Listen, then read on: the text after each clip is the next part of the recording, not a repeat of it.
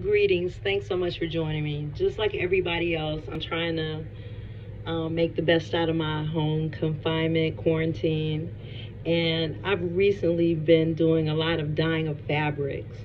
For some reason, dyeing the fabric makes me feel very powerful, kind of like I'm the mistress of color. But anyway, so this is how ice dyeing is done. I've folded my cloth. I have three pieces. Two are like kind of scarves, and one is going to be like a sarong size piece of fabric. So how it works is that I've made these little aluminum foil tents so that when I put my ice in my dye, it kind of becomes like a little personal bath for each cloth. So let me come out. So I've already taken my fabric and folded it. I use twist ties instead of rubber bands because for some reason I feel like that's easier on my hands. It can be a little tricky when you come to cutting off the twist ties for anybody who's ever used them.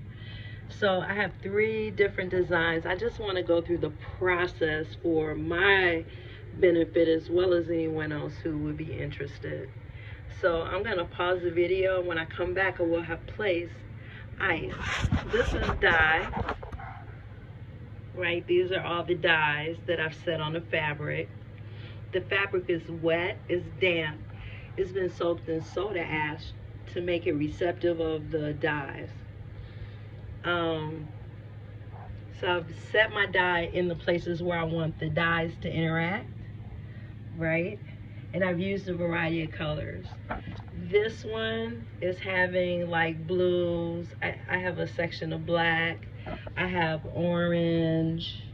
No, actually I have purple and some blues and some yellow. This one is going to be my traditional ice golden green. So this is yellow. This is yellow, red, and then green at the end. And this one is kind of like an elongated red, golden, green, and some variety of colors. These are two scarves and one sarong size piece. So I'm going to pause the video and I will be back once I place my ice. See you in a bit. Alright, so I maxed out every single ice cube in my house. And for some reason, I always end up with just enough to get by. So I filled all these channels with ice. And the process is that the ice will melt slowly and it'll deposit the dye in a random muted kind of effect as opposed to just a solid covering, right? So as you can see, this is just totally covered with dye, and this was the first one that I covered. So the process is that the ice will melt, it'll melt and distribute the color all the way through the folds of the fabric. This has to cure, this has to sit for about 24 hours. Usually I'm too impatient, so it just depends on how it looks when I wake up. So this will be continued into that time. But I just want you guys to get in close and see. You can kind of already see that the ice is melting.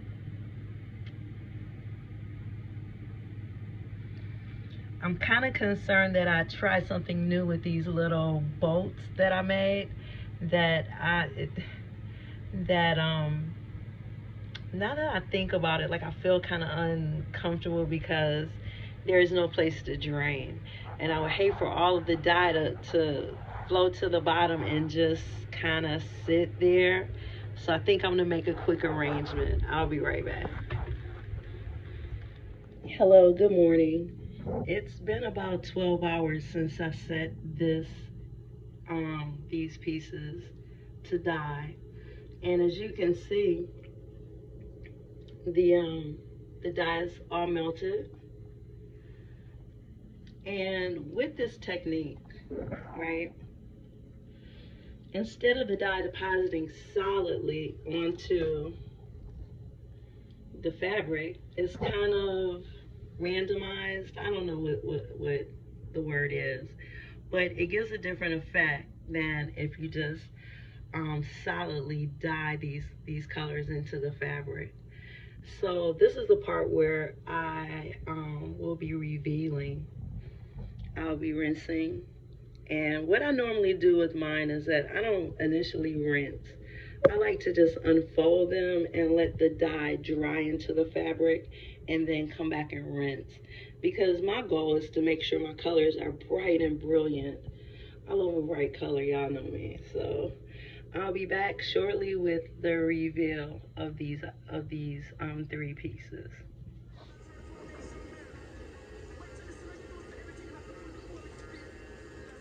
All right, so it's time to unveil these.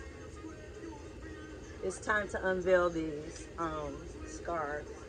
So this is how it comes out after the folds, and I've removed the twist ties. So here's how it's gonna look as it's open.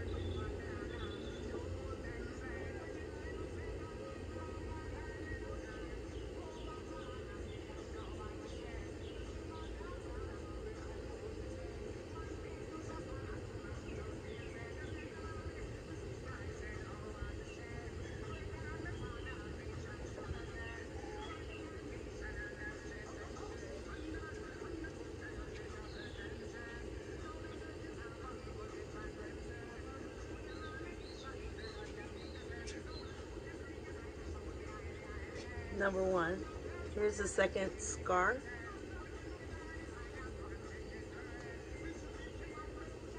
I hope you guys are seeing this. This is the best part of doing this. Is the unravel. Like, even I don't know how it's ever gonna turn out.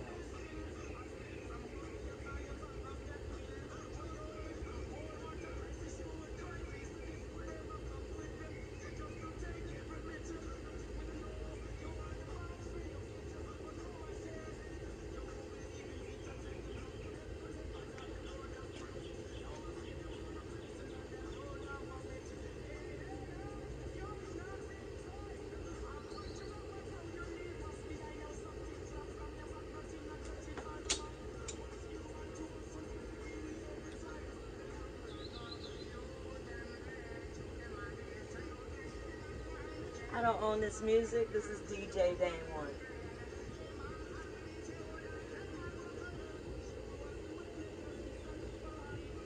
All right, number three. This one is a sarong size, so it's a little larger. And I also, in addition to, I don't know if you can see this, but in addition to using a twist ties to tie this, I also tried to make a design in this using thread. So I gathered the fabric here with this thread. So let's see if we can, I should have scissors here, but I don't. See if I can pull it out. No. Of course I don't want to go back in the house, but I must. I'll be right back.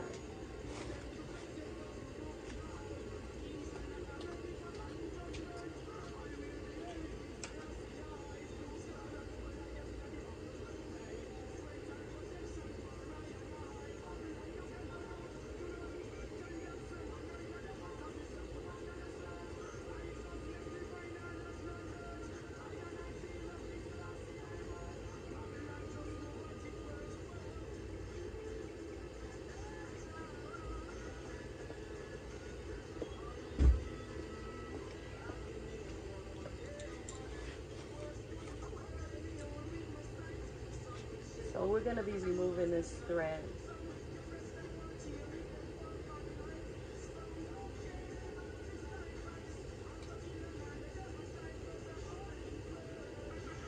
I'm not going to say what the design was supposed to be in case it doesn't turn out to be such. If it does turn out right, I'll be very proud to announce what it was supposed to be. because again, especially when you're using the ice, you really don't have a lot of control over where the dye actually ends up going.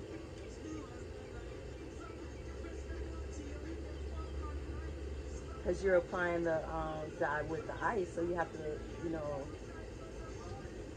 the ice is distributing, is determining where the design goes.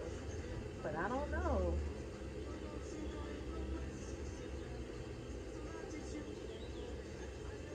All these pieces are going to be available. The scars will be $17, and the sarong will be $25. Of course, it'll be edged.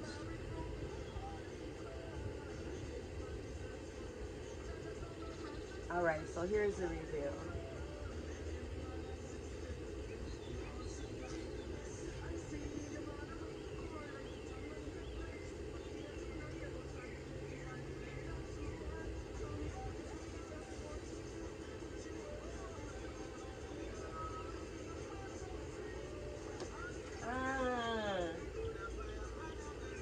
It was to be a star.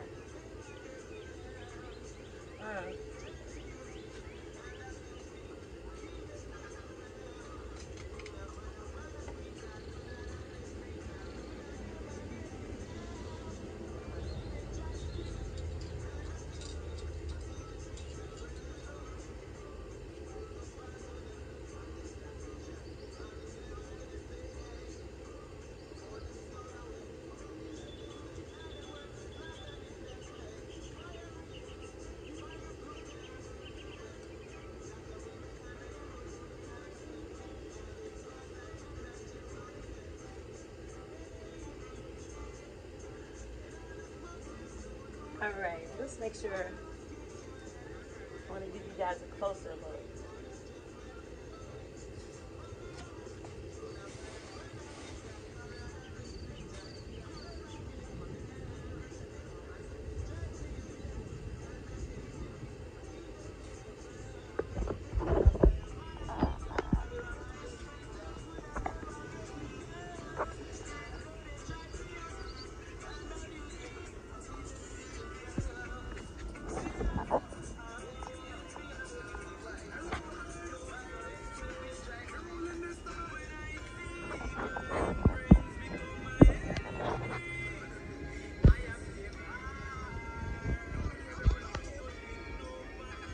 So what do you guys think? I'm looking for comments, looking for feedback as always.